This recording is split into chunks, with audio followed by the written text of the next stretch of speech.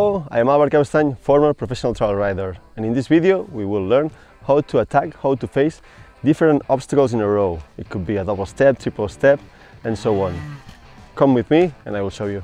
As we've seen in a previous video, we learn how to attack an obstacle. We have different techniques. Remember that we say we can jump to go over a step, simply rolling, touching the front wheel, or touch and leave the rear wheel.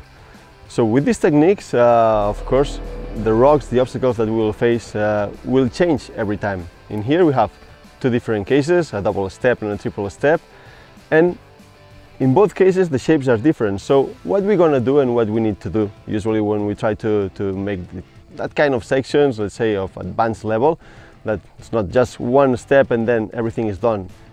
More are coming then.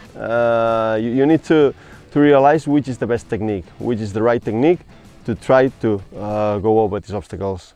The key in this case, remember that we understand a nice thing on the step video, is that we always try to land smooth, try to land soft when we're getting the top of the step. And why we did that? We did for these occasions, because sometimes things after doing the obstacle are getting worse, or there's another obstacle coming straight after it. And that's the key point, how we get over the step. We need to realize that the bike is taking a speed, we're making an obstacle, and all the weight is in front of our feet. That means the bike wants to go down, the front wheel wants to land towards the floor, and sometimes we have room enough to land and then attack the next obstacle, but sometimes what we want is to keep the front wheel up in the air. So that's the key point. We need to stay backwards with the body. Remember that we say that we make the opposite of the bike. The bike has the weight in the front going down, so with the body and the arms extended, we make that this weight of the bike becomes a little bit softer, that the bike wants to roll down a little bit more gentle.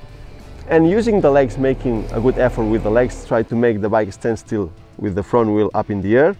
We're gonna wait the right spot, the right moment that we have the weight of the bike coming down to attack the next obstacle. Why it's important? Because if we make too quick, remember we make one step and the front wheel is up in the air and we want to react too quick, we will miss the front wheel.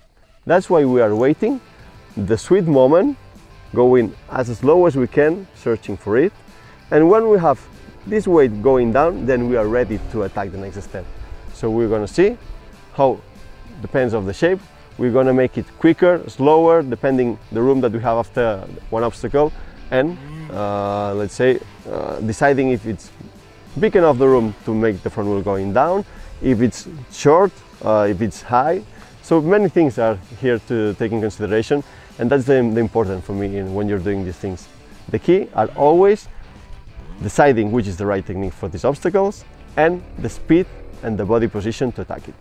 And it's important to know that if the step we are facing are more technical and not that high, we're going to use first gear to be really precise. And instead, if we are facing big obstacles and what we want is go over the step, whatever the way it is, then we're going to try to attack it with second, third gear. So that's all. Once again, I hope it's been a useful video. Let me know in the comments if you have any doubt, and get on the gas. Bye bye.